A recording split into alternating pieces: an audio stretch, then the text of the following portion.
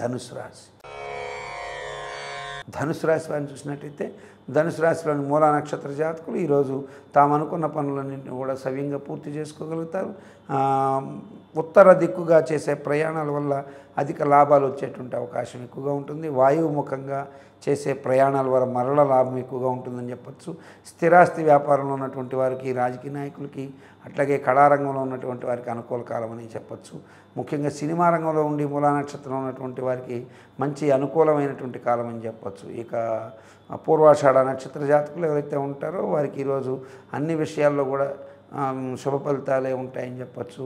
రావాల్సినటువంటి ద్రవ్యం సకాలమైనటువంటి కాలంలో సకాలంలో చేతికి అందడం, అనుకున్న విధంగా మీరు పెట్టుబడులు పెట్టడం, అన్ని విధాల ఆర్థిక అభివృద్ధికి మూలం ఈ బీజం పడ్డం అనేది తప్పనిసరిగా ఈరోజు ప్రాప్తించేటువంటి స్థితి పూర్వాషాఢ నక్షత్ర జాతకులకి ఉంది.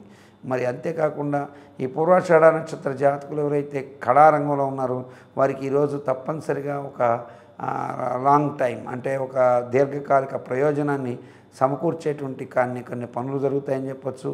అన్ని పనుల్లో కూడా ఈరోజు పూర్వాషాఢ నక్షత్రం వారికి దిగ్విజయంగా ముందుకు వెళ్తుందని చెప్పచ్చు. ఇక ఉత్తరాషాఢ నక్షత్ర జాతకులు ఏవైతే ఉంటారో వారికి ఈరోజు తలచిన పనులన్నింటిలో కూడా ప్రతికూల పవనాలు ఎక్కువగా వీస్తున్నప్పటికీ తమకు అనుకూలంగా కాలాన్ని ముందుకు తీసుకెళ్లడంలో తప్పనిసరిగా వీరు సఫలీకృతులవుతారని చెప్పచ్చు. రావాల్సిన ధనం సకాలంలో చేతికి అందడంలో, ఆ ధనం అందడంలో ఆలస్యమైనప్పటికీ కూడా వీరు ఎటువంటి పరిస్థితుల్లో వెనుకడుగు వేయకుండా దాన్ని ముందుకు తీసుకెళ్ళి కార్యదక్షతతో ముందుకు వెళ్తారని చెప్పచ్చు. మొత్తం మీద ఉత్తరాషాఢ నక్షత్ర జాతకులకి ఈరోజు యోగకాలం అని చెప్పాలి. ఇక ఈ రాశిలోని వారు తప్పనిసరిగా శ్రీ ఆంజనేయ స్వామి వారిని తమలపాకులతోనూ, తేనెతోనూ, సింధూరంతోనూ, వడమాలతోనూ అర్చించడం ద్వారా మంచి ఫలితాలు తప్పక పొందుతారని చెప్పచ్చు. ఇది ధనుసు రాశి ఫలితం.